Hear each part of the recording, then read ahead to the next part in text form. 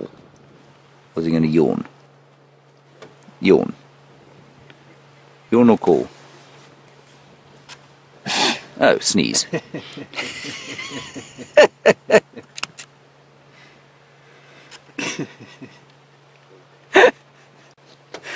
My interpretation of animal behavior, as you can see, everybody, superlative. He's going to call or sneeze.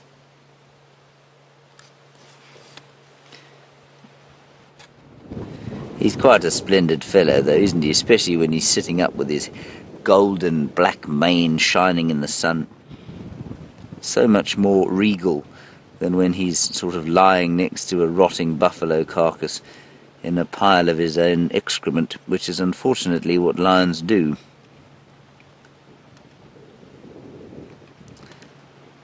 And it has been confirmed, everybody, that the other male leopard that stole the kill from quarantine was Mvula, his father.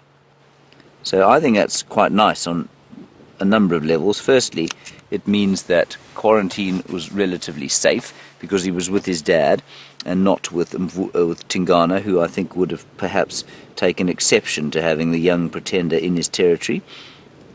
And likewise, it also says to me that Mvula is not quite as decrepit as, and I use that term advisedly, knowing that it's going to create a furore on Twitter that I've described Mvula, beloved leopard that he is, as decrepit.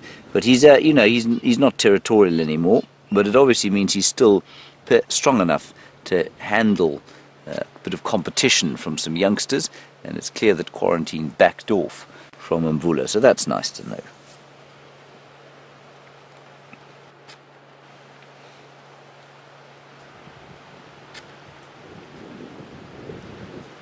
He can hear something. He keeps looking up. And now he's biting a stick.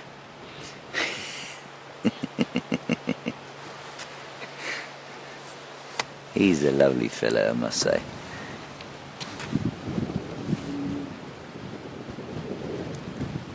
And, you know, many of you, of course, will know the Matimba male, the black-maned Matimba male that we called Hairy Belly for a long time, and we know that he's got a twitch in his face. He's got that sort of twitch on his the left side of his mouth. This chap doesn't look entirely different. He also looks like he's got a bit of a twitch. Did you see that, Brian?